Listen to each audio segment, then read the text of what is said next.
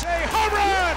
A game-winning home run for Curtis Granderson. He jumps, and he made the catch! Sensational play by Granderson. Curtis Granderson, welcome to the show. I have a few rapid-fire questions for you. Are you ready to get started? Let's do it.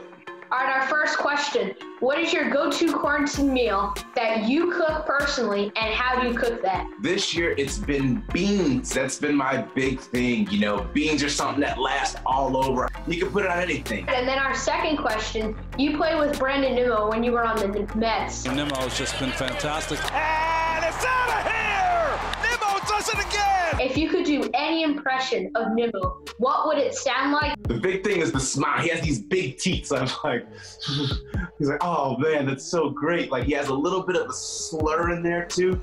All right, our third question. If you were the announcer, what would your home run call be? I would say, all right, Brandy steps into the batter's box, locks in, gets ready to swing. Oops, oh, he got another one. That would be the one that I would say. He got another one. That ball is gone!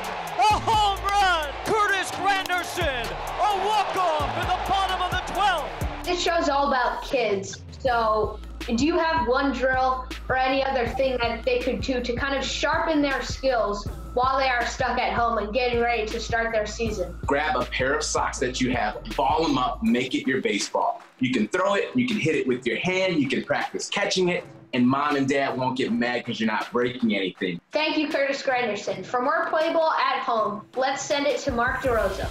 All right, man, I'm having a chance right here to reach out and meet up with one of my WBC teammates. Congratulations on an amazing career, 16 years in the show. Take me through how kind of your mind's working over these last few months.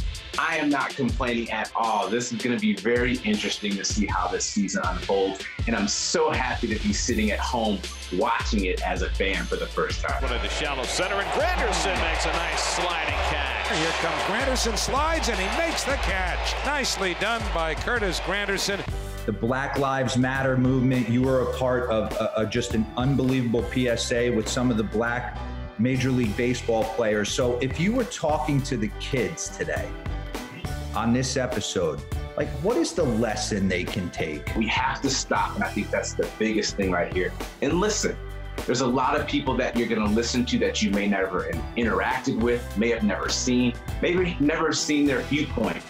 Look at the game of baseball. There's a lot of times when we bring kids on the field where they're seeing somebody for the first time they've never seen before, and they realize, wow, you're not much different than me. We're having a good time. You throw and catch like I do, and it starts to get people to understand everyone. So if you're a young kid out there today, take a pause for a moment and listen. You'll be surprised at some of the stuff that you'll hear. You played the game with such a childish exuberance. And you wrote under your hat. What'd you write under your hat, and why did you do that? To constantly remind yourself to have fun. Don't think, have fun. Actually, hold on, I actually got the hat. Look at that. Speaking of, there we go. Don't think, have fun. It is a fair ball, and it's gone! Up comes the apple! Granderson and put the Mets on top! This game is already so hard, and there's so much pressure on it. But when we step on the field, it's got to be fun, and we have to enjoy it, and that's when we're always at our best. Oh, man, Curtis, thank you so much, man. Thank you for having me. Always good to see you. And best of luck to all the kids out there and the parents that are just teaching them to be great players and just have fun out there.